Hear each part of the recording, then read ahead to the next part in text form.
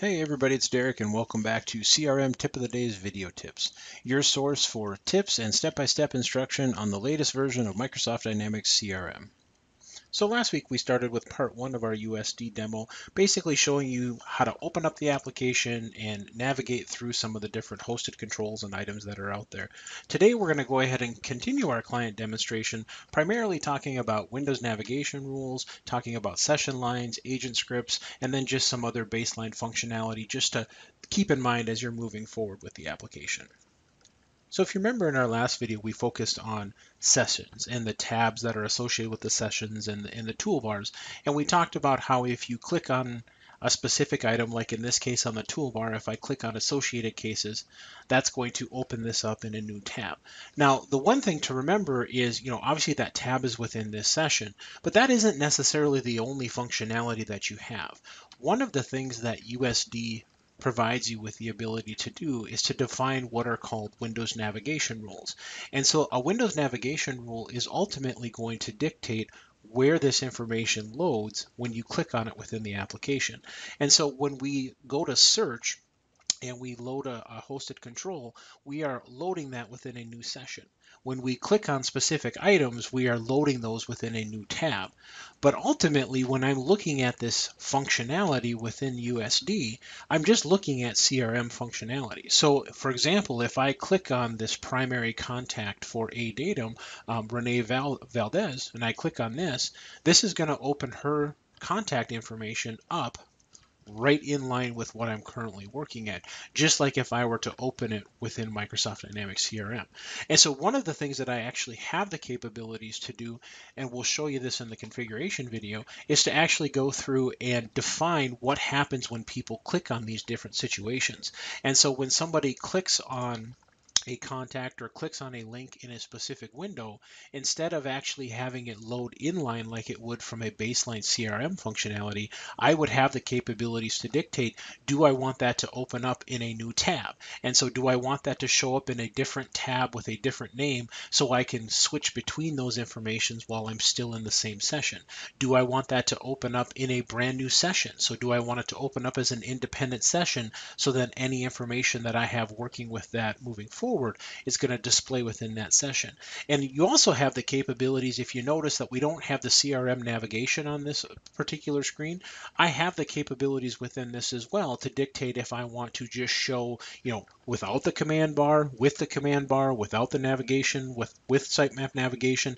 I have the capabilities to really control how this window loads from a CRM perspective as well. So, last time we showed you how to switch between things. That's not necessarily just default behavior. That's behavior that from a configuration standpoint, we will define as part of the application when we're working through it. Another thing that you can define as part of the application is what are called session overview lines and session overviews.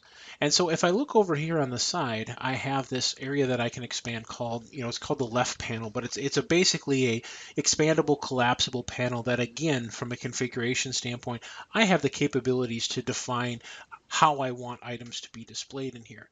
But one of the things that I have the ability to control are what are called session overview lines. And these session overview lines display in the context of the record that you're currently working with. And so right now I'm working with A Datum Corporation, and I'm working with A Datum Corporation in their own session. If I switch to AdventureWorks session, now my session overview line actually changes to display the contextual information for the record that is currently actively loaded into the application itself. And so these are very nice because now we can start actually building out, they call it kind of a 360-degree view of the customer, but now we can start building out kind of some generalized controls that might be available regardless of what you're doing within a specific session for a specific item. So in here I can see that I have their email address, I can see that I have their phone number.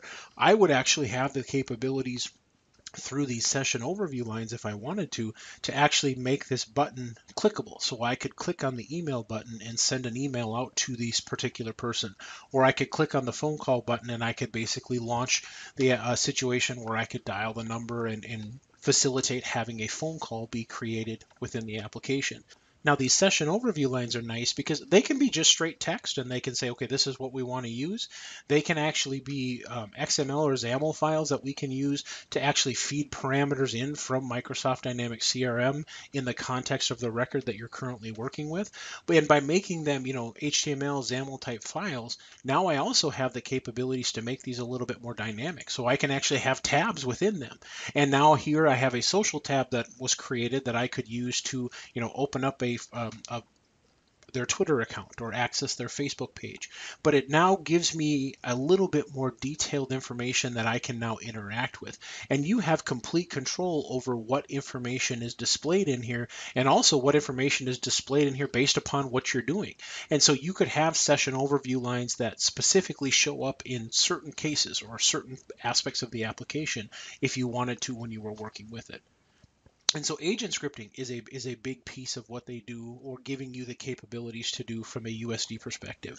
And you'll notice that when I look at this agent script, it says, "Thank you for contacting Woodgrove Bank. My name is Derek. How can I help you today?" This is using basically context information or session information based upon who I am. So it's loading in the most recent information based upon who I am to define what displays within this. And so this could actually be information about the user. So you could have a personalized greeting for the person coming in. You could keep track of information in regards to, screen pops, who's calling, some of those types of different situations when you're working through. But the nice thing with these call scripts is you can define different scripts that agents might use in different situations. And so when you click on one of these, each one of these will have a script with a response. And as you click on a response from an agent perspective, it will now bring you to another aspect of the application or to another aspect of what it is that you're trying to do. And you could actually define actions for what to do. So if you need to create a case, or you need to open a specific item, or you need to interact with something from an application perspective, I would have the capabilities to, when I click on these, not necessarily just bring me to another part of the script, but I could physically have it bring me to another action or do something else within the context of the application. And so it just provides you, from a scripting standpoint, much, much more flexibility. Now, this is just a very quick overview in regards to some of the baseline functionality that this provides you. From a USD perspective, if I wanted to, connect this with a computer-based telephony phone system, I could do that to facilitate screen pops. So a call comes in, it gets transferred to an agent, a screen pops up on the screen, it displays information about who the person is that's calling in, and maybe even opens up information from CRM. So you have a lot of capabilities to expand some of this information, even if I wanted to maybe display a third-party website that maybe had a form that we could fill out. I could pre-populate some of that information based upon information coming from a record within CRM, just by having that display in another tab within that same session. And so this really just provides you with the baseline functionality to get an idea of what's possible.